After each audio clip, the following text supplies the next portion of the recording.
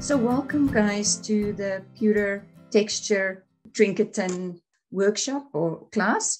And this is such a fun, actually quite in essence, a relaxing class because it's very repetitive of the same technique once we get started and we have our basics down. So a little bit about the substrate for this. I use my little texture tins, and I buy these on Amazon. So they hinged and they're super nice to, you can put a little bit of batting in here. Actually, this is a great gift box for your pendant, by the way, if you're gonna maybe make those pendants and want to give them away in a very super little box. One of the things with these tins is that they have some kind of a coating on that might interfere with when we attach the adhesive tape to it. So what I usually do is in case I forget, is I make sure that I sand this down. And for some of you in the kits, I've given a little bit of sanding paper here. When you sand, just make sure that you can clean your work surface again, wipe it away, or so that you don't end up with those residual sanding grain. So all we need to do is really just break the steel on the tin, and you can see it's kind of made it a little bit duller. Slightly coarser one. And then what I do is I make sure that I kind of go around the edges as well to make sure that I've broken through that, whatever that sealant is that they have on the tin. So we've got that out of the way. Make sure that you clean your work surface and that you don't have that those crumbs here. Okay, so we've got our substrate ready. When I cut the pewter, obviously I cut it from big sheets, and then I size it by really just measuring the length and the width, and then just cutting the pewter to that size. But because this has these rounded corners, I use my, this is a memory something, I don't know, scrapbooking corner punch. I think you can find it at a lot of the craft stores. And what it does, it gives you that round little corner. So this is just cutting the adhesive tape. And you can see that I've got my corners rounded here. And then I did the same with the pewter. So just popped it in because it had these straight corners. I wanted to make sure that I get these round corners. Much easier to do it with a handy dandy little tool like this, as opposed to trying to do it by hand. Of course, you can do it by hand by just kind of looking at your pewter. If it was still straight, I would put my little tin down and then just line around the corners here with a pencil and then cut that with scissors. And the same would be for the adhesive tape if you didn't have this little corner punch. But I use that a lot because I make a lot of these little tins. So that kind of takes care of the preparation for the tin and for our pewter. Okay, so when you purchase pewter from me, again, there's always, you'll see that there might be some squiggles. And the back of the pewter is always the inside of the roll. So before I start cutting my pewter from the big roll, I always give it squiggles. And then when I'm ready to work with it, I give myself a little B. And this is a B. And I'm not going to mark the front because the front is, we're going to be working with that front, but I'll remind you what's the front. If you're in doubt, just refer to the B side or the side with the squiggles on. The other thing that I wanted to do is to now find the position of where I'm going to be putting my little metal embellishment. And the way to find it easier, I mean, you can certainly use your ruler and mark it. Okay, you know, so 4.5. You know, anyway, you can mark it with your ruler. I'm not good with inches. I could probably figure it out. So 11.5. But for me, the easiest way to find the center of my pewter is I fold it at the top and very, very gently just put the two sides together, and I'm folding the back side together, and I give it a little tweak just right at the top here. And I'm going to mark it now that that's my center, and you can see it at the bottom as well. So just a little tweak. You're not folding it flat completely. And then I'll do the same on the sides here. So just corner to corner.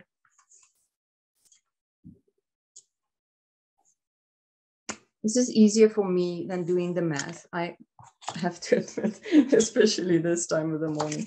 So pop it up. There we go.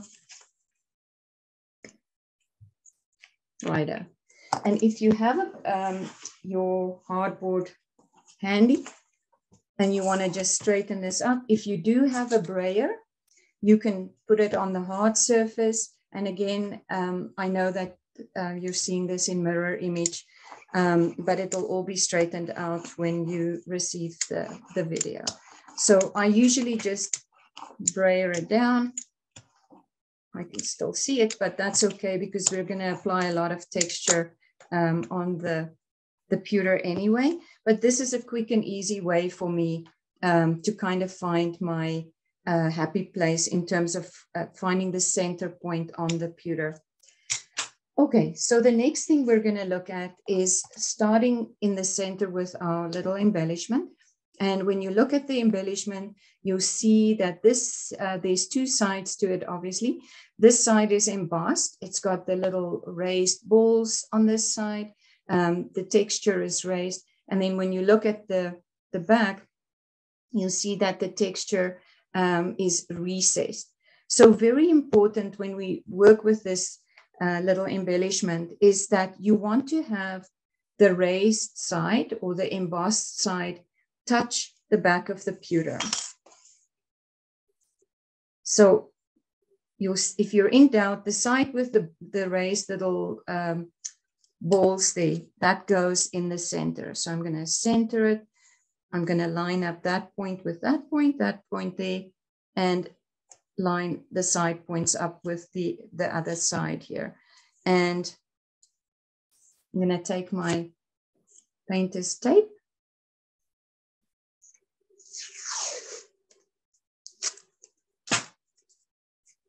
And just pop it over and make sure that it sits nice and tight.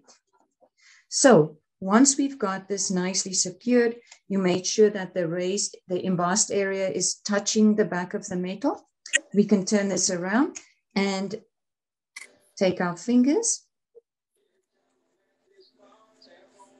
Okay. And I'm hearing someone's music. Okay, so just gonna take a little bit of the Vaseline, and I've run my finger over the metal, so now I can see exactly where it is. So I'm gonna take a little bit of Vaseline or any kind of lubricant that you have. If you have some baby oil, I'm not fond of using the, like olive oil. It always seems to be so thick, and but if that's all that you have, then that's fine. So added a little bit of the Vaseline, and we're now going to use our paper stump. And for those of you that are using your brand new paper stumps, always nice to have one end of it rounded, and if you can retain the other one kind of pointy. If you only have one of these, that's super great. I take my paper stump, and if it's brand new and I want to just soften it a little bit, I take my sanding block, I sand on the surface of the sanding block, I round the points. I can also add a little bit of Vaseline to my paper stump, and that just kind of softens the paper and helps things move along.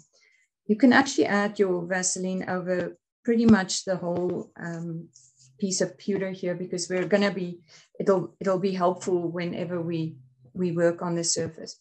So I'm going to take my paper stump. You saw that I did a roundabout here with my finger, and that just kind of helps me stretch the metal over the metal embellishment. And now I can start with the paper stump to start transferring the texture. And the first little rubbing that I do is right in the center, because now I can really see my design of the texture plate pop through. So I can go around the edges here and then start rubbing. So when you rub, you're going to see the raised areas of the texture plate become available, sort of start showing up. And you're going to end up rubbing with your paper stump. And the better rubbing that you do, the more effective your design will be when we put the ink on. Because what we're aiming to do is to get those little recesses nicely defined, so that when we put the ink on, the ink will sit in the recesses, and that's what will give you your contrast. So you'll see that there'll be a point with your paper stump when you're pretty much not making any further headway here. So I'm going to change my tool. If you have this little plastic eraser tool handy, that's very helpful to get the next step of the detailing. So you can see that when I do this, it doesn't leave scratch marks, but it kind of allows you to get into the recesses a little bit easier. So I'm going to go around here and then kind of work systematically so that you know where you've been. But you can very easily see actually where you've been. So I'm going to just work clockwise here. Okay, I'm hoping that you guys started on this. This is great. Just get started on it and rub over the plate first with the paper stump. If you have the little plastic eraser tool, just get on with it to get more of that texture. And what you can also do is, once you've gone once around with the point of the plastic eraser tool, you can use the back of it and give it a little rub over the texture as well.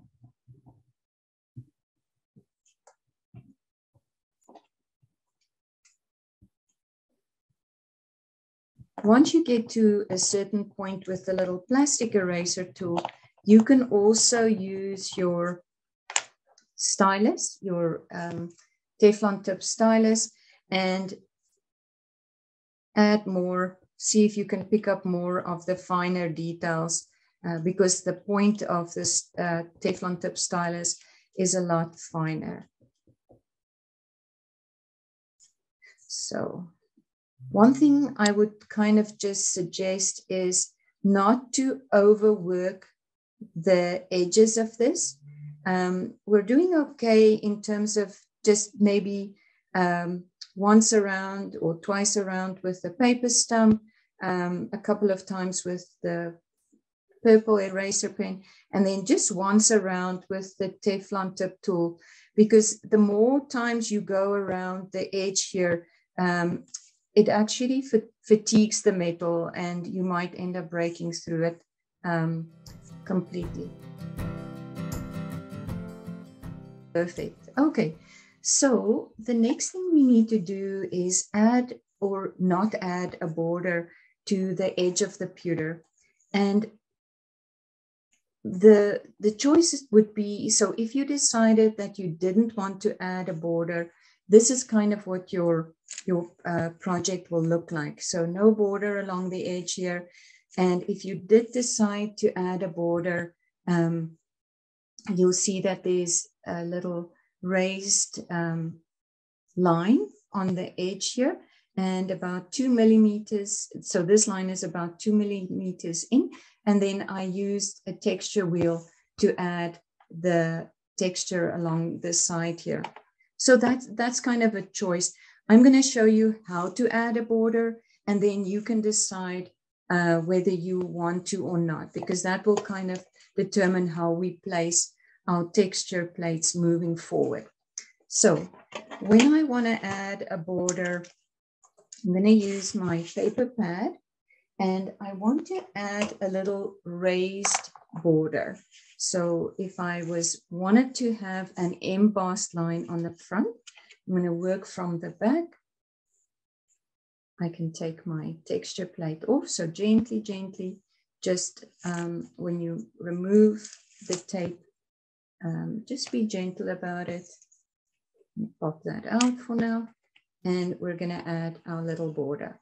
So I'm going to use my ruler, and like pretty much, I would say maybe 2 millimeters in, as long as you have a little bit of spacing left on the edge to do your texture wheel. I'm going to use my Teflon tip tool.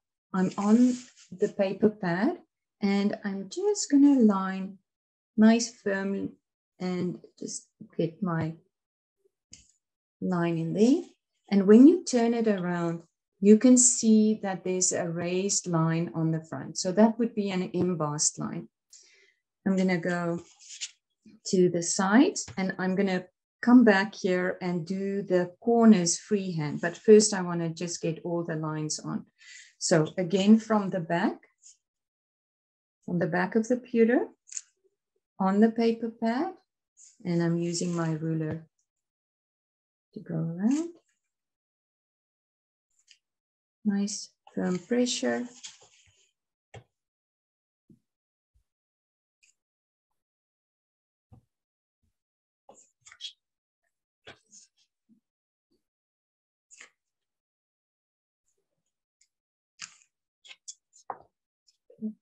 Once I've got that done, I'm going to kind of just bring my corner around and follow the edge of, so follow the rounding, that's the edge of the pewter. And I'm just going to be doing that freehand. If you have another handy dandy tool that'll make it easier for you, then certainly go ahead and do that. But I'm just going to go for gold with freehand here. And the same on this side. Okay, so I'm going to complete this whole demonstration, and then you can decide if you want to do the border or not. So I'm going to move it front side up on the hard surface, and I'm going to use my Teflon tip tool. I'm going to line alongside that embossed line that I created. So I'm take my Teflon tip tool, and I'm pushing up against that line. And when I do that, it refines the line and it kind of grounds it into the design. So it looks like the line is fixed and it's not floating. So I'm going to just push up against that.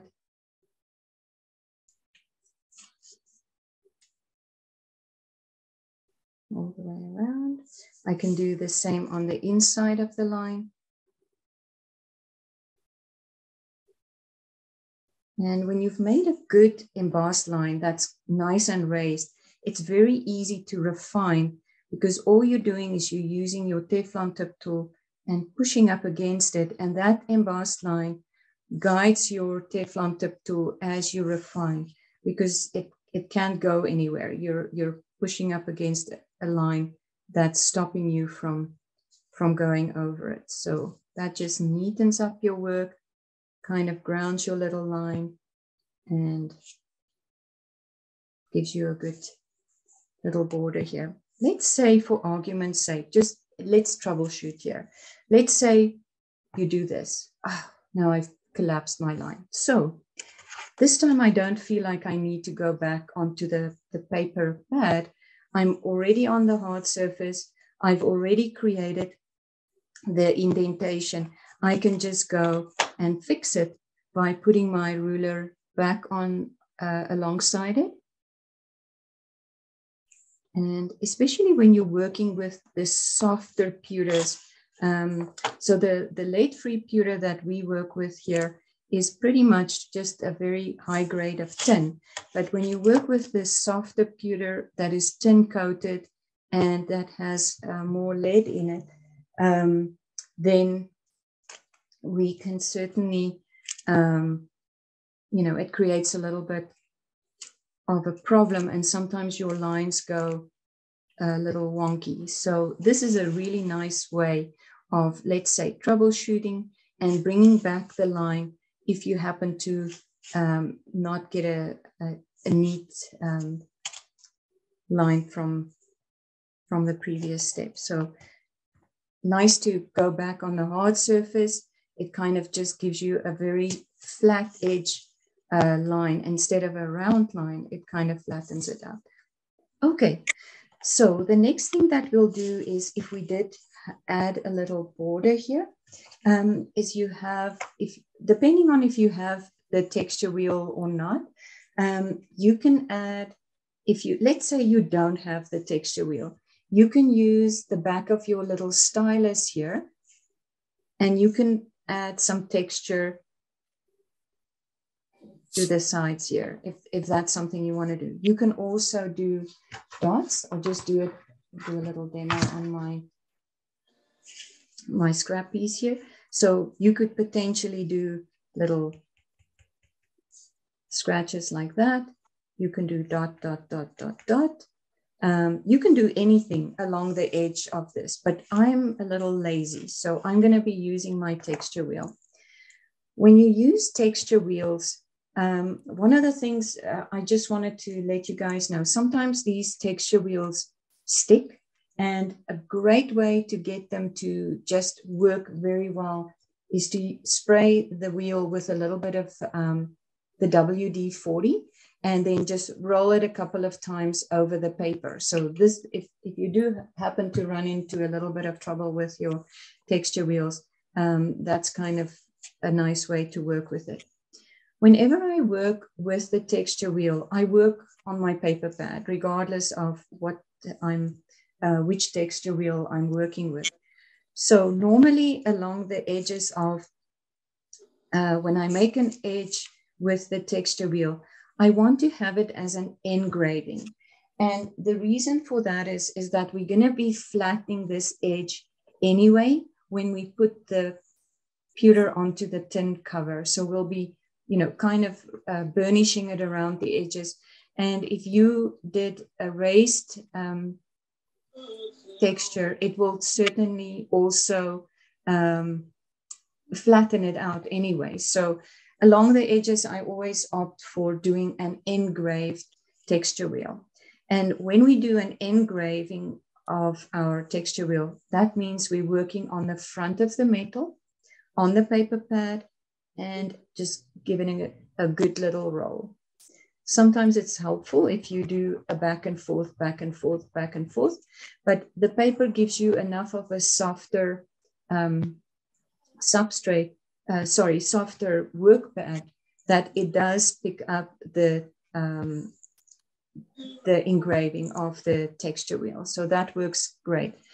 If I wanted to have a raised line, which I don't recommend at this time, I would have done this from the back on the paper pad, and my texture wheel would have ended up raised on the front. So I'm going to go scoot, scoot, scoot. And then my texture would have ended up raised on the front. It's a little hard to see with the reflection here, but this is raised and that is recessed, engraved. You can, if you have this little dotted border, the same would apply. So I'm can go with my little texture wheel. If I'm doing it on the front of the metal, it's a nice engraved dot. If I happen to have done it from the back on the paper pad, it ends up like a little raised dot on the front. So I'm going to be using my horizontal wheel, and on the paper pad, just go right alongside the embossed line that we created. Turn your pewter around so that you don't have to contort yourself. And I like working with the texture wheels away from me because then I can see where I'm going. When I'm doing it like this, I find it a little hard to see where I'm driving to. So this way, and people are often afraid of the texture wheels. So I'm not sure why, but you know, it's my driving instructor said that you have to look where you're going when you kind of weaving through those road marks. So what I do is I keep an eye on where I'm going, as opposed to focusing specifically where I'm at. So just something to maybe consider. Okay, so now that we've made a border, we can move on to placing our texture plates on the corners here. And I find it easier to just work with whatever corners I have or ends I have here on my little texture plate. That kind of makes it easy for me to get things with some form of symmetry. So I've got my 2 points here, and I make sure that my raised area is going to be touching the pewter. And I'm just going to line this up with the edge of the line. And here we go. So the edge of the line here. And I'm kind of lining it up with that point there. Put it down. Oopsie. And then I'm going to tape it down. So bring out my painter's tape again. Tape it down so that it doesn't move on you. Make sure that it's nice and secure. I'm going to be working on my hard surface again. Make sure that tape is down. And now we're repeating this step again that we did before. So my first order of business is always, I know it's not probably the best tool, but it's always on hand. Use my finger and then just rub along the edge here. I can see where my edge is. If you feel you need a little bit more lubricant, you can certainly put tiny little spot of the Vaseline on again. And I'm going to use my paper stump, and we'll pretty much repeat the step that we did before. Of course, you're going to stop rubbing as soon as you hit this line here, right? So same thing as we did before. I like starting with my little circular design here and just rubbing it nicely, and then rub, rub, rub. And we'll do the same thing that we did before, where we first rub with our paper stump, and then we progress to our little stylus, our plastic eraser tool, and then we progress to this. So you want to have your design end up nice and crisp like you did it on the first time. So I'll let you get on with that. Once you've got that done, the next one would be to actually add it to the side again. So you'll repeat this step. So once you've got your two sides, opposing sides done, you can now very clearly see the placement that would work well for the sides of this little trinket box. So I know you're not there yet, but it's kind of, the important thing was that I wanted us to just get the top and bottom sides in, And then it makes it very easy to know your placement for the sides of this, the next step. So you can very clearly see it's kind of a natural, the triangles that are here. And this kind of makes it real easy to decide your next placement here. So I'm again just on the edge of my pewter, and right on the edge, the little border that we created here. And then same thing, I'm going to taper down. I'm going to do that one, and that one. And you can see that I'm lining up my little edge here with that line there.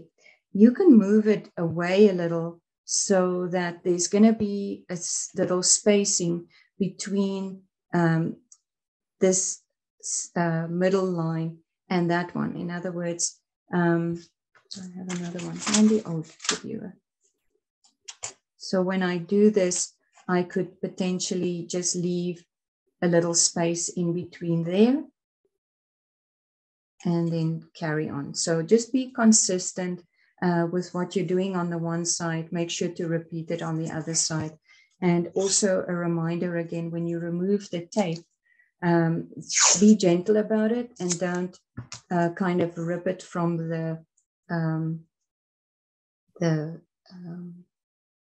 pewter.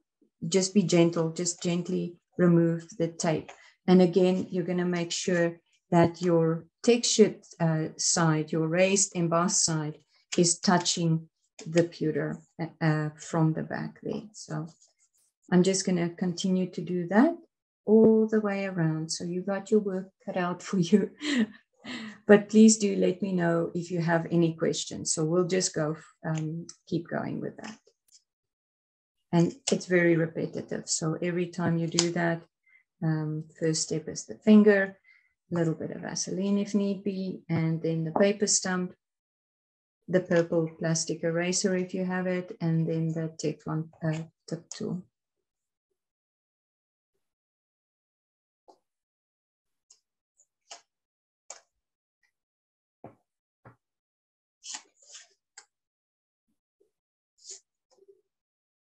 And just a reminder, don't be afraid to turn the pewter around so that you can get the best access when you're doing this. So keep turning it so that it stays a comfortable process.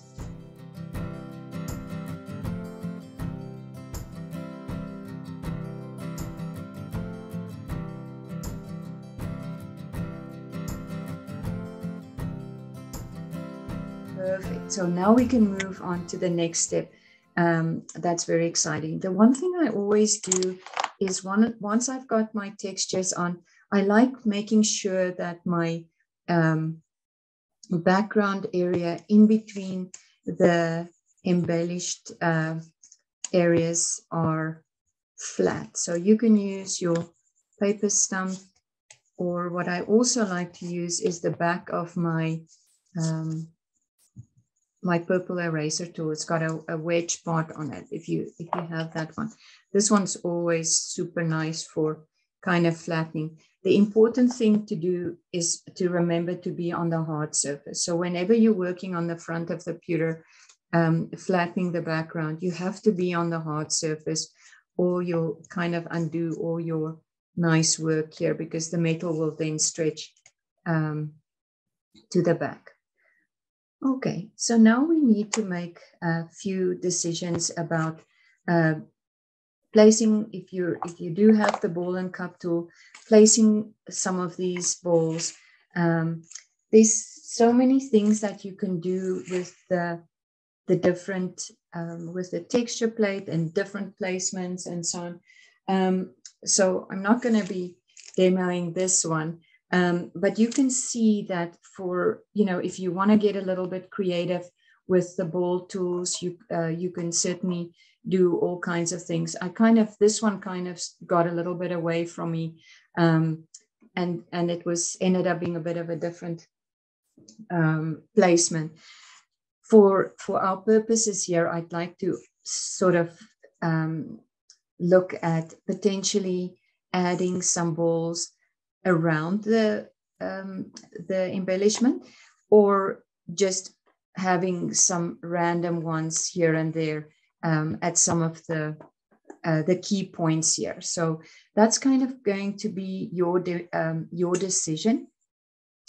I'll just, for the sake of kind of continuity, and because this would line up with your notes, I will just demonstrate the ball and cup tools here. But you've got the sample photo of this one as well. And I'm going to demonstrate the ball and cup tool real quick here. And then you can decide if you want to do a complete line of balls all around your embellishment here. That will kind of make your area that's vacant smaller, which is great, because then you can just do scratchings in that. And then if we do a little bit of a cleaner look here, that will be, leave us this area to do some engraving in. Okay, so I'm going to be getting my foam mat out. So when we work with our ball and cup tool, we're going to work from the back, and I'm going to turn it to the back. On the soft mat, I'm going to use my ball tool, push down, and give it a little swizzle. And I'm placing it at each corner of the embellishment. So push down, give it a little swizzle, give it a little swizzle here. And then I might just decide I'm going to do it in the middle of the design here. And again, push down, give it a little swizzle. I'm going to turn it around, put it on the hard surface, use the cup part of the tool, and place it over the dome and push down. And that's your one-step refining. Very important when you do this step to be on the hard surface as well.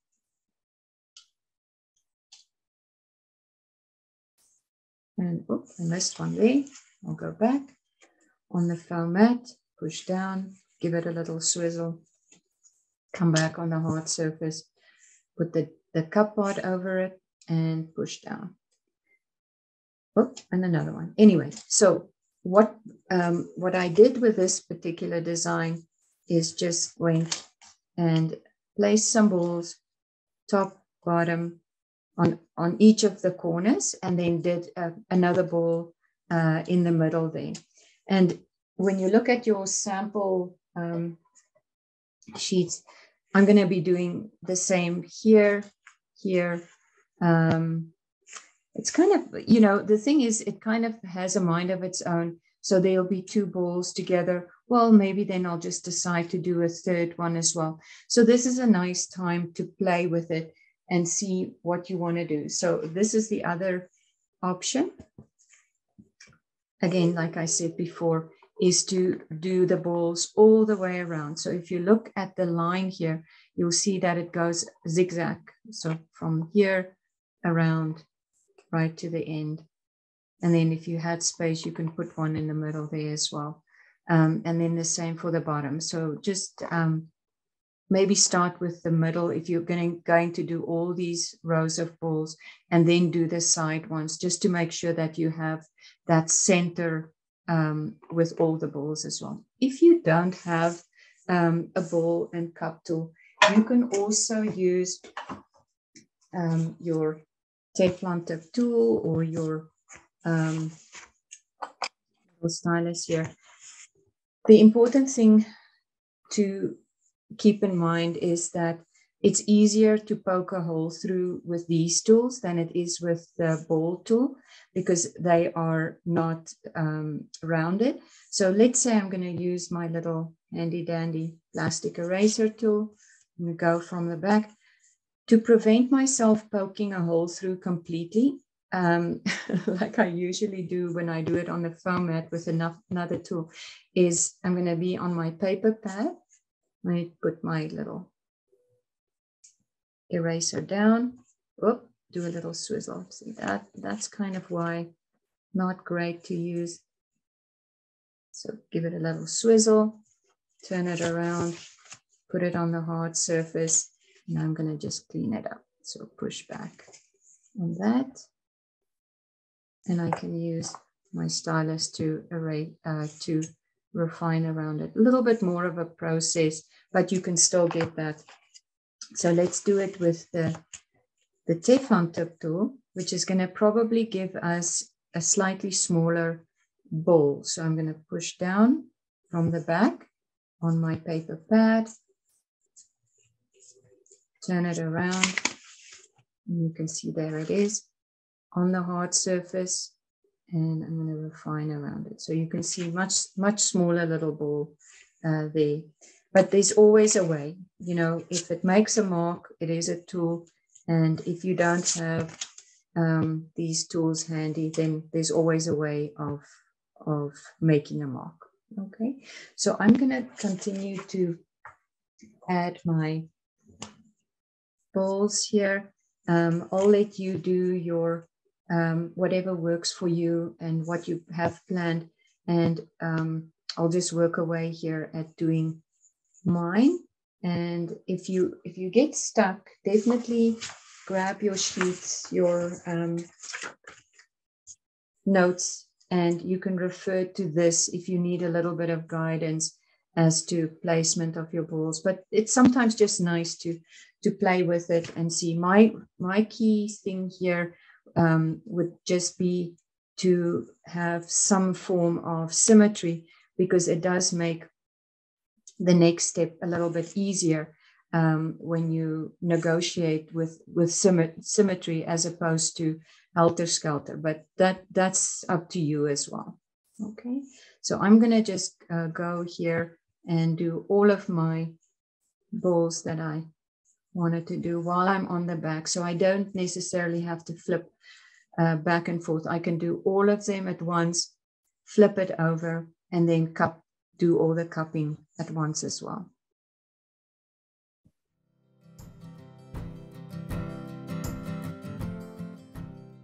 Okay, so the next step that we're doing is we're adding some engraving to our surface of the metal. And engraving is when you work from the front, and I use the hard surface and my little stylus and make some lines in the surface of the pewter on the front that will catch the ink when we do the ink process. So you can see here some of the scratchings that I've done, some of the engraving here, and if you look at the other sample, you can see that there was a lot of space here that I had for engraving, but certainly there was something to add some texture to it. So the decision that you have to make right now would be, if you are going to raise all of these all of these little circles and half circles within your design. So in this particular sample, I chose to raise all of the circles and half circles. So I didn't put any texture in them. In this sample, I did add some texture to the half circles that are on the outside perimeter of the design, and only chose to raise this center circle and then add another little bit of height to the texture around this raised circle. So that's kind of a design decision that you might want to make now. So here is, so this exactly the same thing I did. I added some, just some engraving to the outside and raise the inside. So that's something you would need to decide now. So, or you can decide while I do the demo. So anyway, we're gonna go, when I do the engraving, I'm gonna go on my hard surface, use my little sharp stylus. And when I do this, the little circles here, I'm just going to stay very simplistic and do some lines. You can color in those circles when you refer to your notes here. You'll see that I've given you some examples of textures, and you can do within that circle whatever makes you happy, whether you just want to color them in, whether you want to repeat the line of the circle, if you want to make half moons and fill them in, that is up to you. If you want to make just little round balls within that circle, just little squiggles, or do some spirals, that's all your choice. I'm going to just stay rather simplistic and just do these half moon lines. And I find it easier to start in the center of the circle and then turn my pewter as I go and then keep going back to the circle. So I can do a little bit more once I've got my low lines going here. And you can see that texture there. So I'm going to be going around and doing texture on all of these. As far as the inner part of the design is concerned, I opted for also a rather simple design of adding just, and I'll show you how I did that. The other thing that you could potentially do if you wanted to is this, it's different from this sample, but I can use my texture wheel and kind of fill in this space here between the balls. So let me do that just to give you another option here. I'm going to take my paper pad because we work on the paper pad with the texture wheel, and put my hand on it. Super. There we go. So I'm going to use my little dotted texture wheel, and just for some extra options, I'm going to go in between and connect the dots of these balls. So I'm on my paper pad, I'm on the back because I want that line to be raised. So I'm going to go from the back here.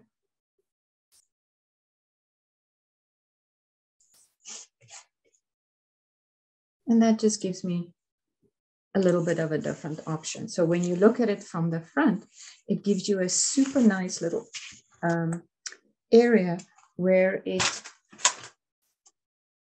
kind of captures and holds that design together. So I'm going to go on the front, and I want to make sure I'm going to be using my little stylus. So I make sure that I'm on the hard surface, and just on the outside of my texture wheel border that I added, I'm adding another line. So something to keep in mind if that's something that would interest you. So I'm going to go, I'll just repeat once more because now I'm committed to this design, and I'm going to go from the back on my faux mat, on my paper pad, texture, roll the texture wheel, right? And I'm going to go all the way around, but just for your purposes, I'll stop there and remind you. I'm going to go on my hard surface. I'm going to use my little texture here to add my sharp stylus and just give me a line, engraved line on the outside of that dotted border. And you can see how nicely it contains that little design. So I'm going to have to quickly go around all of this and do this little finish.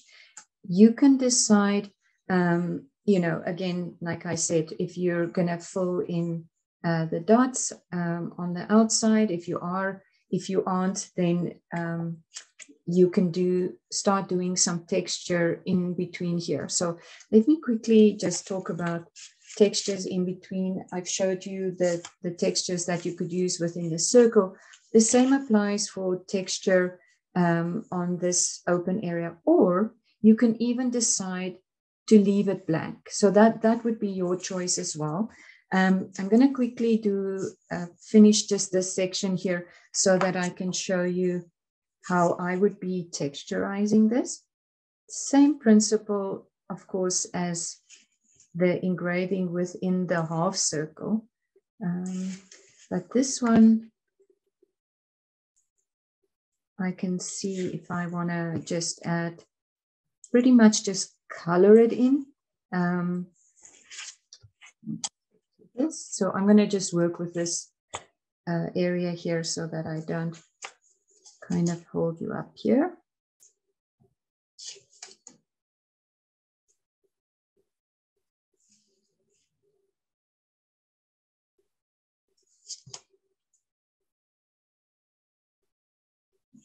Okay, so now I can decide what I want to do here. I can go, if you're interested in this little area here, I really just started off by going around this circle and then making a little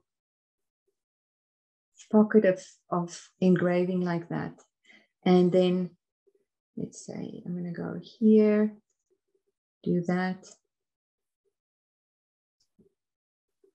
And then just filling in the spaces with the shapes while I still run around what is happening here. So very simplistic engraving. So here I have a little space that I want to fill. And then the next engraving that I'll do is I'll kind of get a little creative. And then I follow along again, almost like a little bit of a jigsaw puzzle, just creating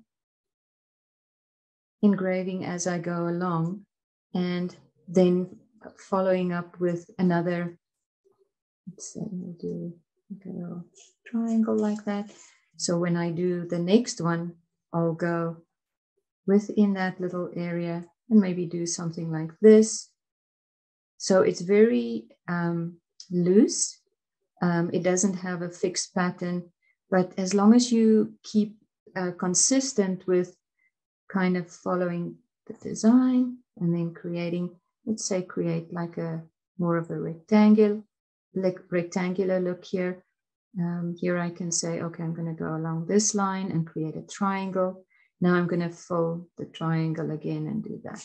So you can see the gist of just creating very simple engraving and then following along. Here you can see a little bit better how I did that. And in some of the spaces that were big enough, I would make another little triangle, which I can do here. Just lots of different ways. And it's very therapeutic to actually play with it like that and just take your time and just roll with it. So I'm going to continue to do that. Please ask any question now. This is a good time. Or, you know, as you design the ball placements that you've done or around the balls or etc. and you have any question, let me know and I'll just continue to work here, but I won't chatter in your ear all the time.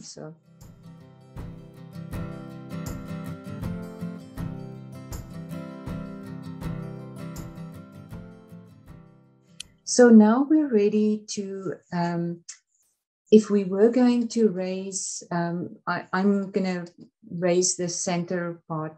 We're ready to do the high relief on that. And I'm going to use my paper stump and my faux mat. We're going to turn it to the back.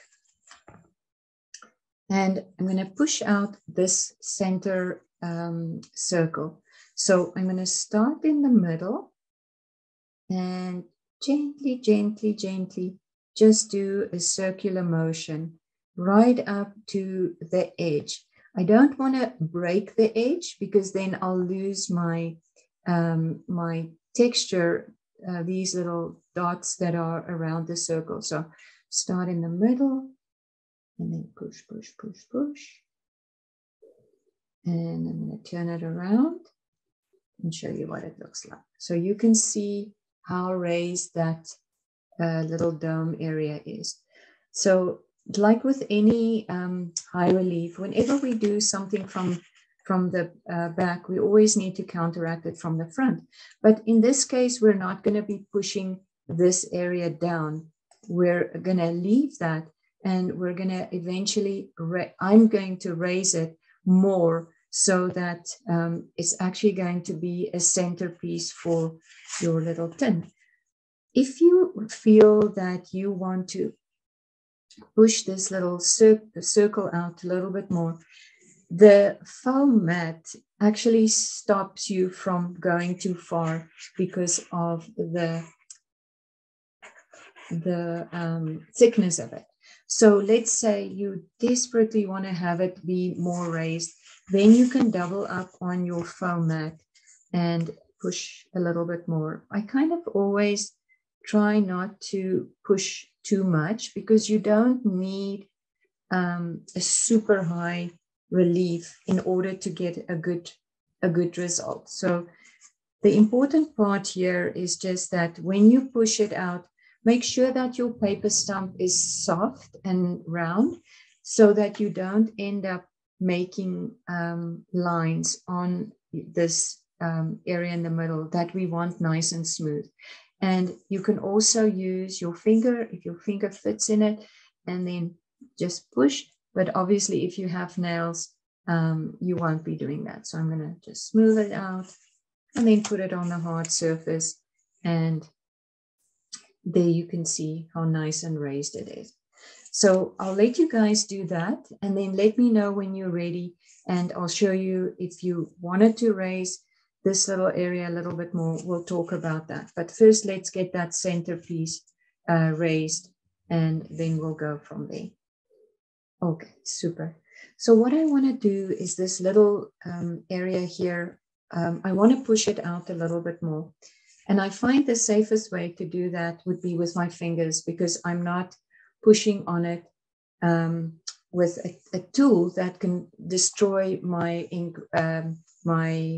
texture design here. So I'm going to use my finger, and I'm just going to push in this block area, just very slightly push.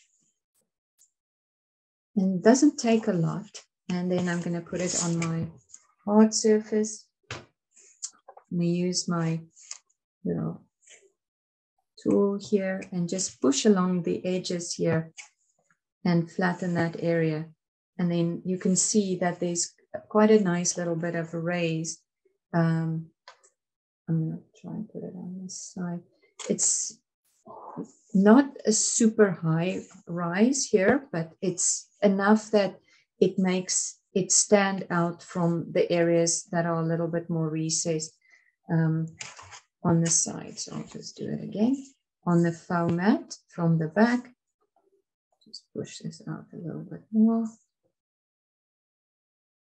Okay, and then on the front again, on the hard surface, and just flatten that background.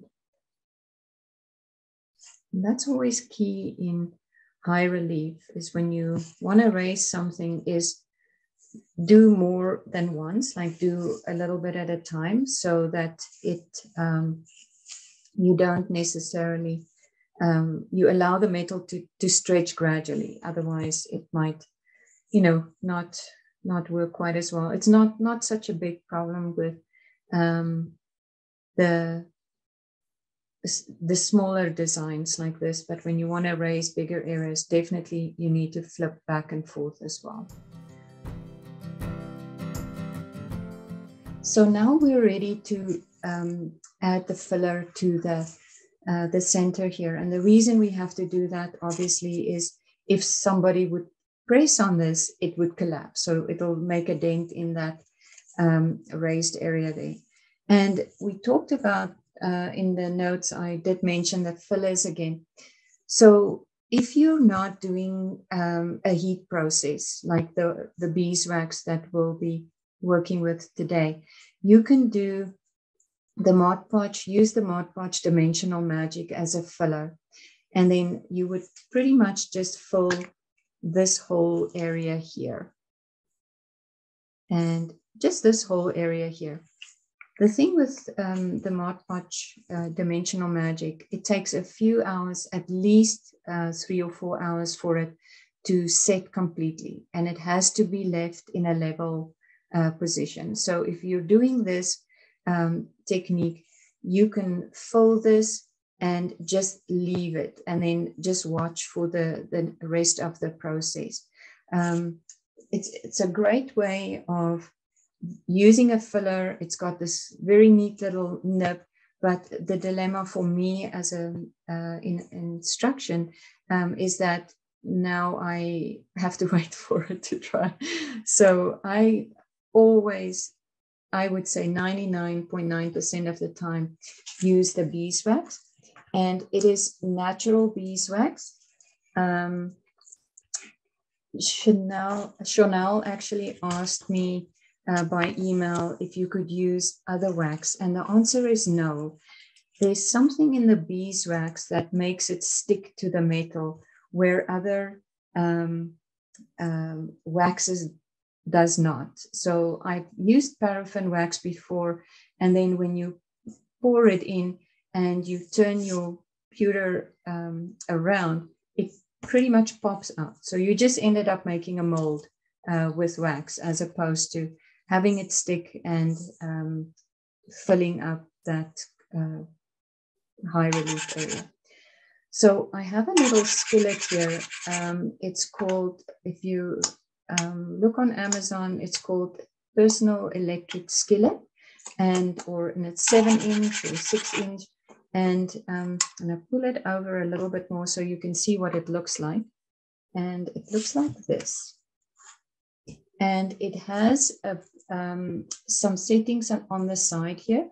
I won't tip it to show you, but the sweet spot for me is usually a medium setting, and it's just past the half and then a quarter on.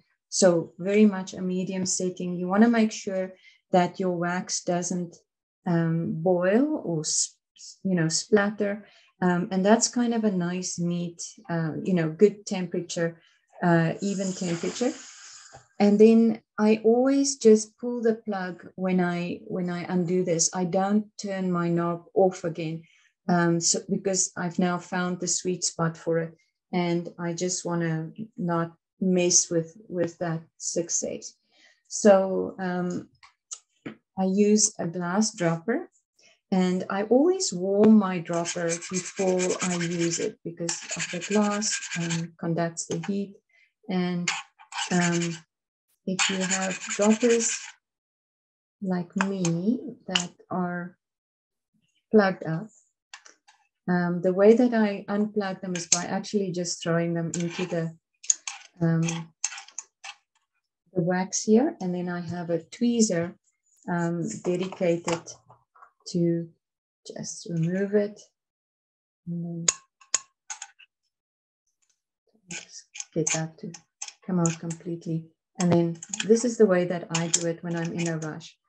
If I have about 20 glass droppers to unplug after a workshop, I put it on a cookie sheet with some paper towel and just put it in a warm oven and wait for it to melt, and then use my, take it out of the oven, then use my tweezers to just lift them up and just let the wax run out onto the paper towel. So lots of options to do that.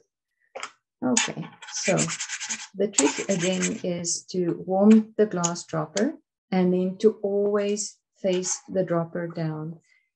One of the things that we tend to do is we tend to pretend like we're feeding a little bird, and then you tip it over like that, and then all the wax runs right to right in the rubber push thing here, and then it plugs it up. Okay, so enough about that. I pick up the wax, keep the dropper facing down, and now I'm just going to go over my area that I want to fill, and I'm squeezing and driving. And what I mean by driving is I'm kind of taking the wax and just pushing it to the edges here. I'm going to pick it up and squeeze. And the important thing here as well is not to overfill, because you don't want this to become so high over the edges that it's going to fight with your design when you tape it to the tin.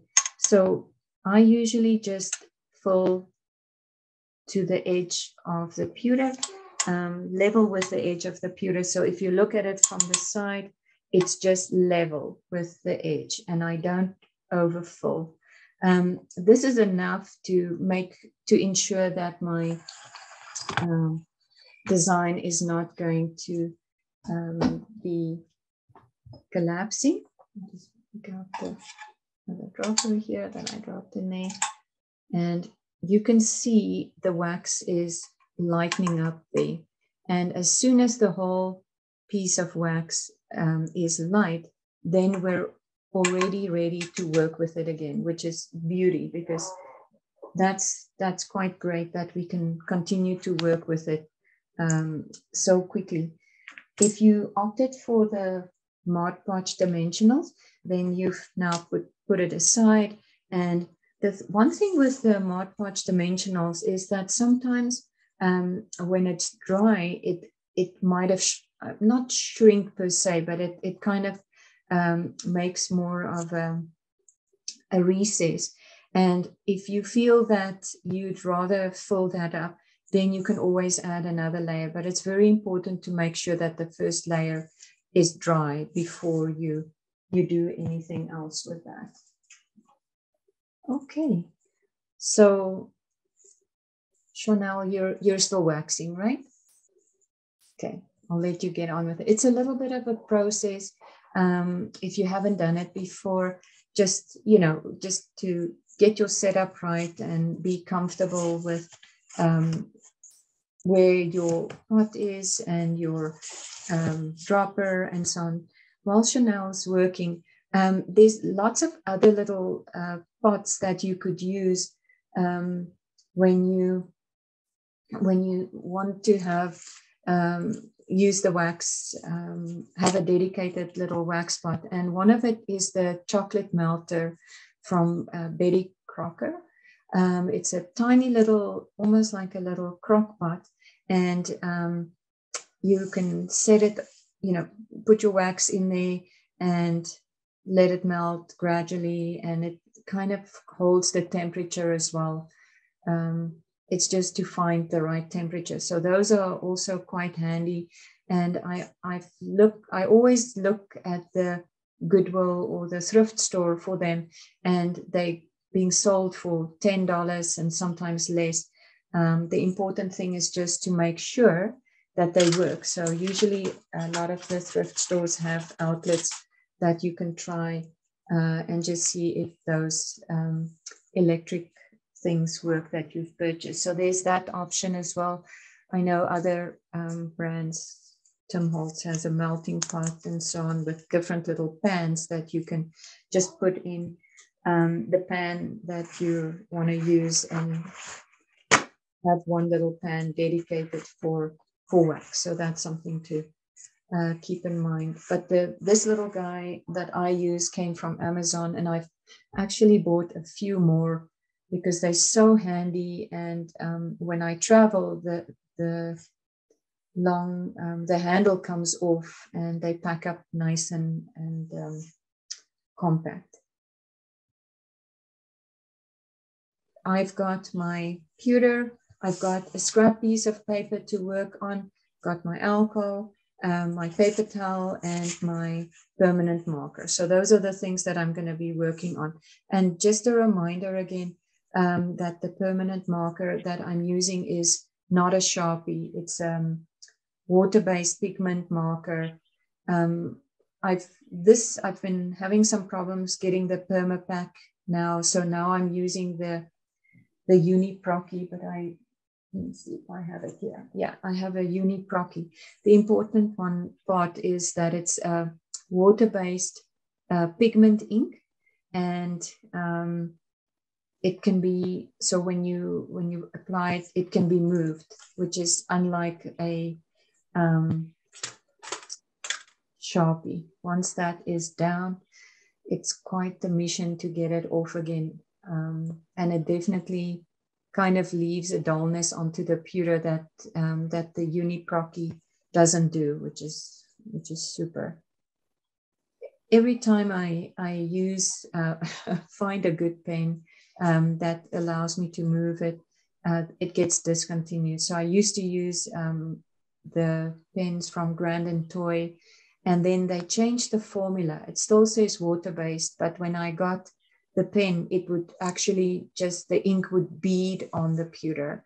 And when I wiped it, I would just wipe it away, and it wouldn't actually drive it into the recesses here, which was what we're aiming for. And you can, if you don't have this ink, if you don't have ink like this, you can certainly use black tempera paint or just black acrylic, and then put it on and then wipe it off while it was still wet. So the next step is you're going to be cleaning the pewter first so that we can get a good clean substrate. We want to get all the Vaseline and grease and things off. So I'm going to give it a little wipe here with my alcohol swab. And if you don't, like I said, if you don't have an alcohol swab, you can give it a little spray with your alcohol. The next step is even more important than the alcohol, is using your paper towel and wiping away the residual alcohol and the grease, because sometimes people would use the alcohol swab and, you know, give it a good clean, but they don't remove the residual alcohol and grease. And then if you were using that oxidization process, then sometimes that would not go so well. I also want to, while I'm on the subject, just clean the back of the pewter as well. It helps with the application of the adhesive tape, and it even helps if you were using glue, and we'll talk more about glues, but remove the grease off the back of the pewter as well, and then wipe it with the paper towel just to dry it up. And there we go. So all cleaned up.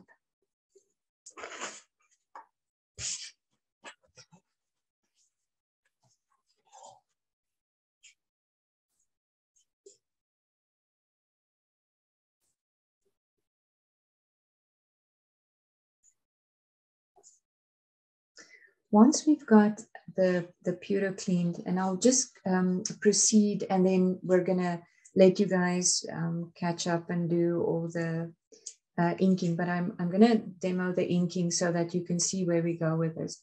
So just to recap, I'm using not a Sharpie, but a water-based pigment ink marker that allows me to add the ink to the pewter and then move it. So what I'm aiming to do here is get that ink into all the nooks and crannies. And I'll do one section at a time, because sometimes it does end up drying very quickly. And when I do one section at a time, I'm actually using a particular section that I did as a unit. So for example, I'll do this little triangular area, because sometimes you don't wipe away well enough, and then you've got this very clear line of where you stopped and started. So got that very nicely inked, and you want to not be shy about the ink. You want to get it into all the nooks and crannies, just a nice solid cover. I'm going to take my paper towel, I fold it into 4, and I like wiping in one direction because it creates a shadowing in one direction. So I'm going to wipe to the outside, and I'm using a flat paper towel. And I'll just keep wiping until I'm happy with the result. And you can see the difference between the area that's been has the ink as opposed to not the ink, and how nicely it gives you that contrast. And that's pretty much how I'll continue to do this. So I'll do another section here.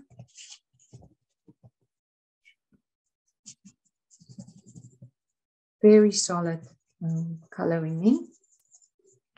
Really want to get that black to stay in the recesses, because that's what's going to give me that nice high and low difference, and really just gives you that, creates that shadowing in the recessed areas that makes it interesting. So, okay.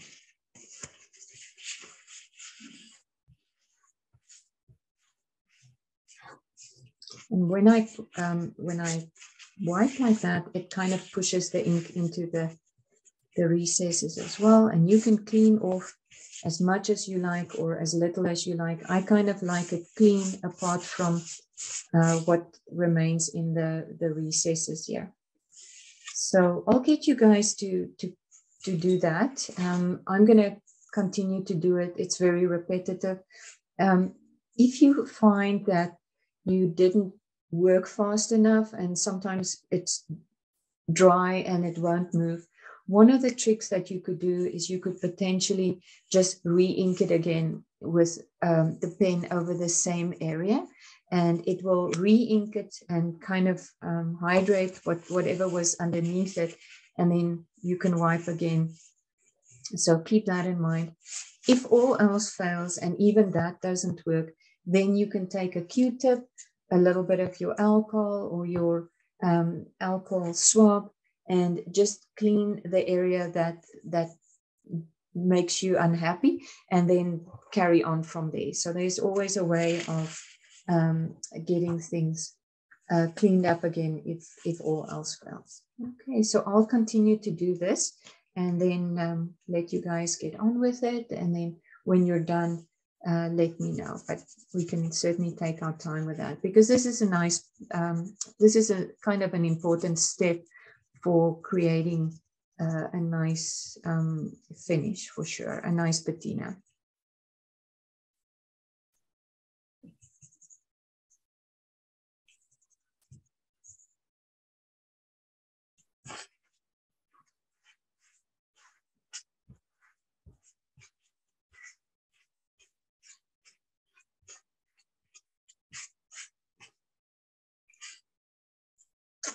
And I'm kind of like having a little bit of that shadowing in that half circle, because when we apply the color, you kind of get a look like this, which gives you a bit of a shadowing on the borders there, which is quite nice as well. So I'm not averse to having that there, and I usually keep it in there, so, and not clean it off.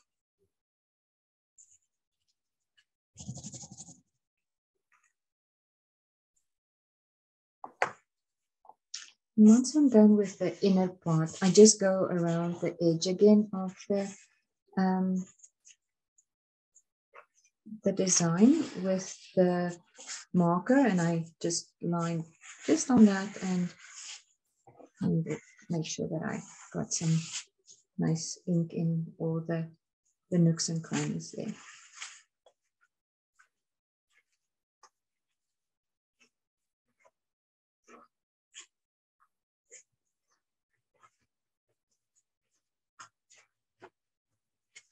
So one of the things that really pop when you put this use this ink technique, is that the deeper your engravings are, the more pronounced they get when you put the ink on. So if you did very shallow engraving or you have a light touch, then the engraving doesn't quite pop as much, because there's no recess for the ink to grab onto. But if you did a nice firm engraving, then it's real easy for the ink to sit in the recesses there.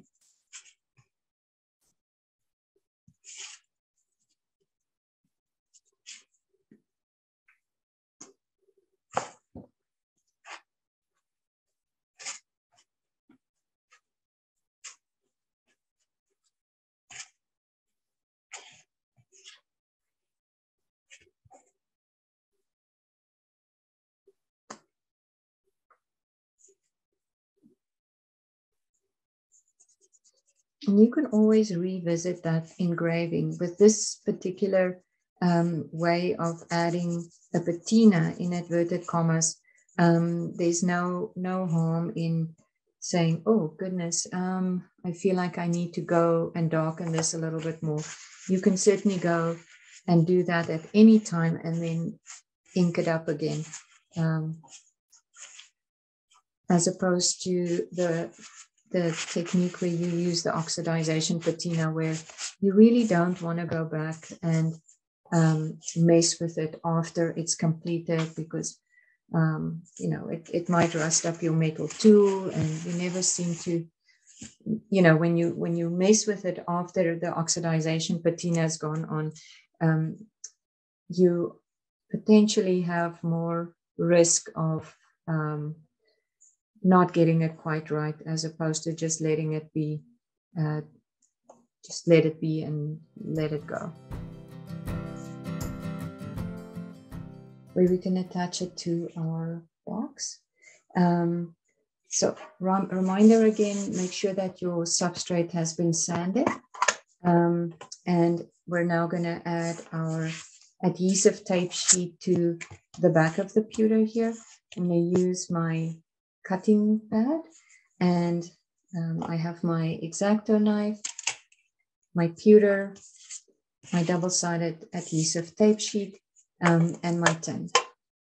There we go. So what I need to do is, we've cleaned the back of the pewter. We're going to attach this to the back, stick it on, and then burnish around the edges. If you don't have the Sukwang double-sided adhesive tape, you can use something like Aileen's tacky glue. It is a white glue that you would wipe, put a blob on, and then use your fingers, and then just a very thin coat, go right up to the edge of the pewter. You can also use Wellbond, and once you've applied it, just wait for it to become a little bit tacky, and don't over glue, because then you'll have glue kind of coming out all the sides, and it's not a fun thing to try and clean up, it's just a bit of a bummer. So we're going to use our double-sided adhesive tape. I've already pre-cut my tape to the size of the pewter, and I have my corners. So normally what I do is I would bring the tape to the corner, and I normally stand up when I do this as well. So here it looks like I'm going to be a little bit short on the edge, but that's okay. I'd rather just be within this, because that edge I can burnish over the sides, and we have enough tape on the other areas here. So once I've got it attached to the back of the pewter here, I'm gonna pull the backing paper off. See if I'm done. So this is the sticky part, stays behind on the pewter. I've got my tin. If you were doing something directional and you happen to have an initial or something on, make very sure that you know which way your tin opens up, so that you don't attach it upside down. So the one thing about this adhesive tape is once it's down, and you kind of have to just live with it, because you'll completely ruin your pewter if you try and pull it off once it's down. So it gives us a little bit of time here to kind of audition it, because I haven't completely pressed down on it, but it's already attached. So so I kind of line it up with my corners as best you can, and then press down on it. So mine is down, and I'm going to take some paper towel, and just with my paper towel, just smooth over the whole piece to make sure that the adhesive tape attaches well.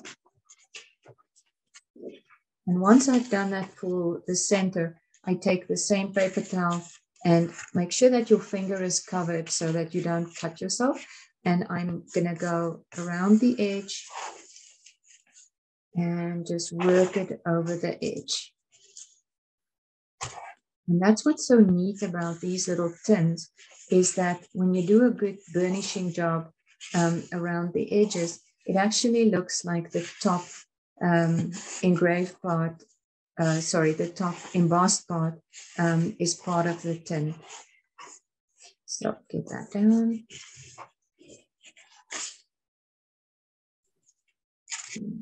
Definitely went a little askew here. What you can also do is, once you've got it down with the paper towel, you can use the side of your paper stump. And I usually take the side and I run it around the edge and push down. And that also burnishes it very nicely onto the surface of the tin. Go around. So the thing with the pewter is that it still needs to, you still need to allow it to stretch. And that's why if you do it a couple of times, then you get a really nice fit and it sits very, very well. So I'll let you guys do that and then let me know when you're done with that.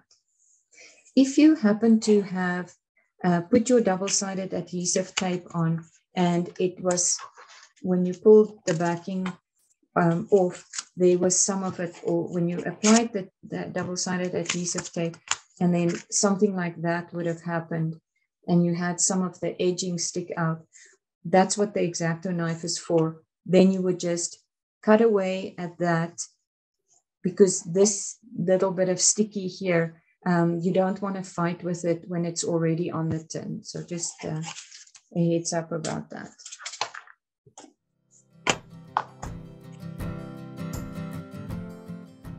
Okay, so now we're pretty much have our little tin on the box, and we can apply some paints and talk about some paints. So in your notes, you'll notice that I gave you another little grid to tell you a little bit more about the different color options. So one is definitely the alcohol inks, which is great. You can apply them and then they can sit and they really nice to apply to this. Again, the one drawback of the alcohol inks is that they do have a tendency to warp. So they kind of sometimes creep over the edges and so on. But the way that I would apply them, and I'll just get a little bit of palette paper. Give me a second. You can use your backing of your Suquang double-sided adhesive tape. So I normally just use a small brush and put a little bit of the alcohol ink on my palette. If I can find a brush that's reasonably clean. Okay, so just pop that little bit of that onto the, and then just use your paintbrush and then just brush that on. And what's super nice about using the alcohol inks again is that beautiful transparency to them.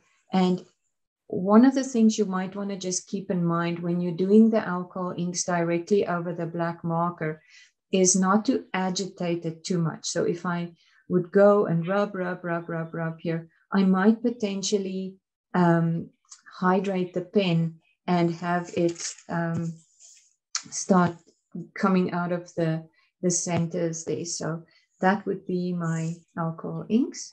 Just a little drop, use a paintbrush, and then just pop it on there. So that's one way of doing that. And I won't do the center part with that. I kind of want to use another color and I might end up cleaning this one off. Okay, so that would be alcohol inks. There's also the option of using the glass paints. And these are kind of my favorite. And that's why I always do painting at the end of a class, because You can take your time with that. You can play with it a little bit. Sometimes people have other, they want to do their own thing. They might want to color not specifically the circles. They might want to color the inside, and that's kind of a personal preference for everyone.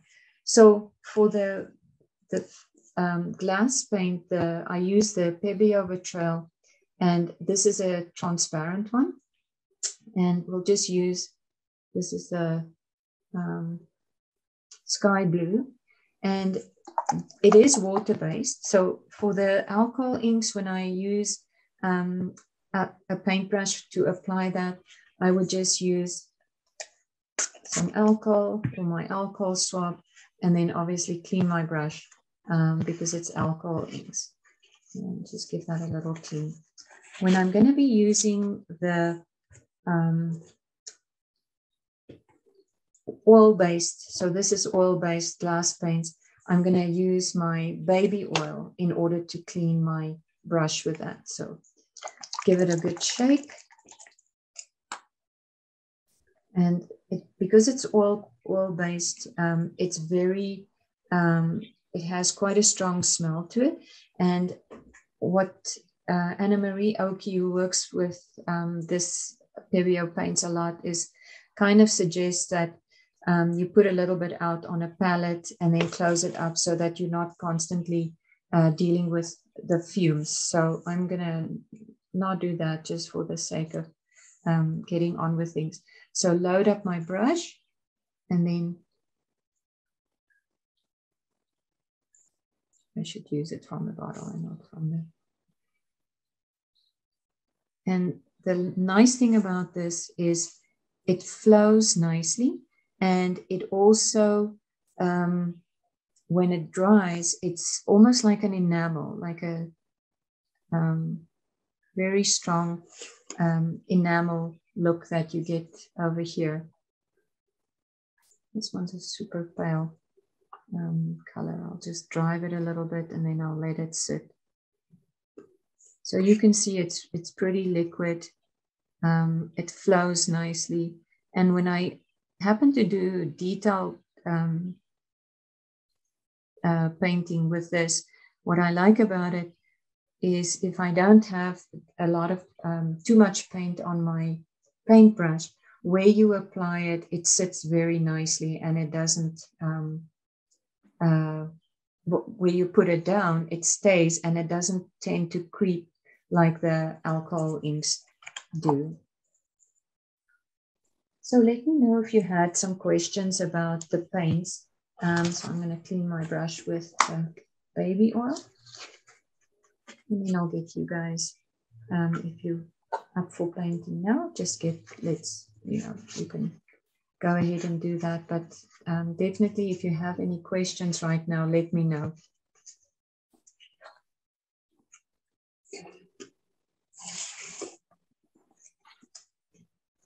I'm going to clean off that alcohol there, just so I have, I'll continue to paint with the glass paint. Just use an alcohol swab. And then I might have to put the black on as well, because this will remove the black as well. So there we go. I'm going to get my alcohol off completely.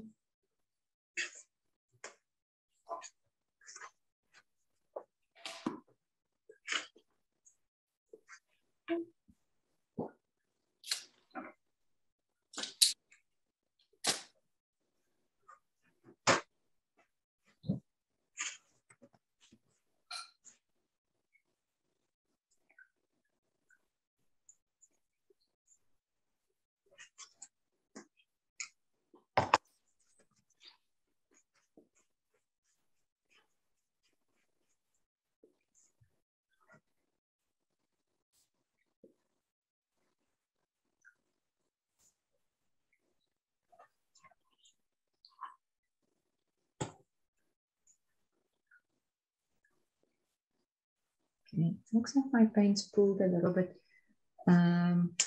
She's gonna just clean that up with a Q-tip. or with, and just get that excess out there while it's still wet. Oh.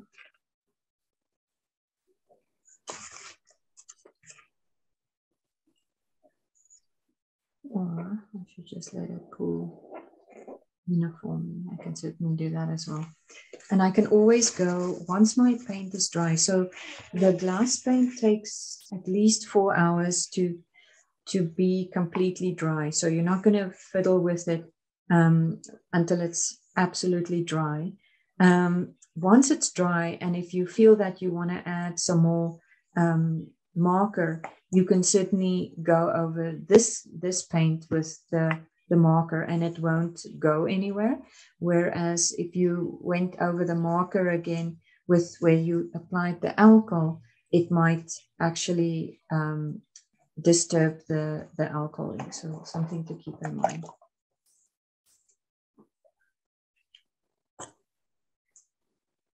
And you can make this multicolored. I'm not sure why I'm so conservative. Let me be a little bit more bold, and I'm going to add all kinds of colors so that it looks like jewels. This is the Pepe Over Trail yellow, and let's see what happens. That's quite a beautiful amber look to it.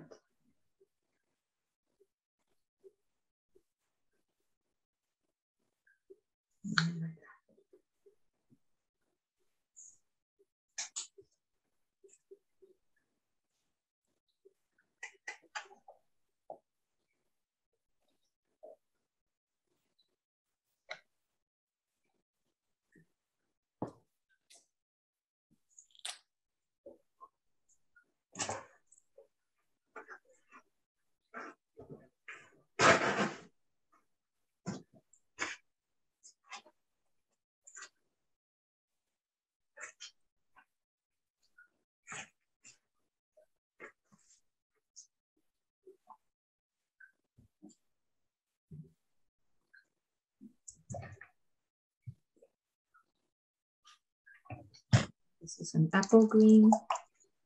So we'll just go for gold, and then I'll pop out and I'll go get my red as well. So you can get a good look at how these colors look on the metal.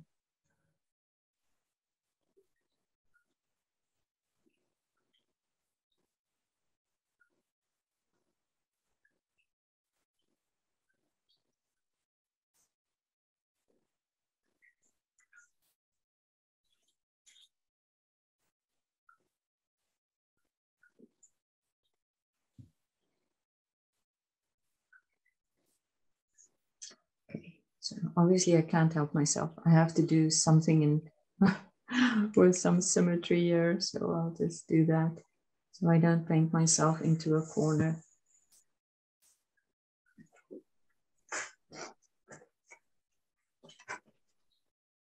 And this is a apple green. Beautiful, nice, vibrant green.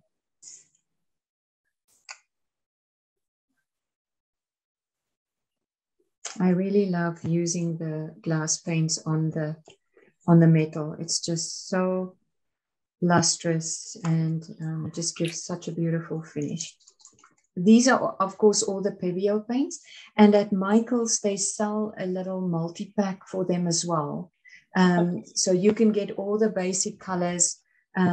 Make sure you use a coupon because it's quite expensive, but they have a little sample pack and there's so much paint already in those little bottles that's a really nice kit to use and to experiment with. I think if you're going to be doing, I mean, alcohol inks are great.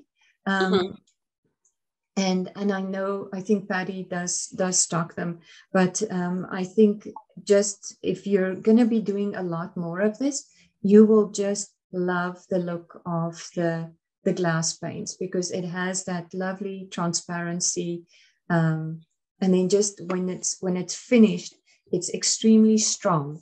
You can't scratch it with your nail and so on. I did, however, seal this with the spray paint.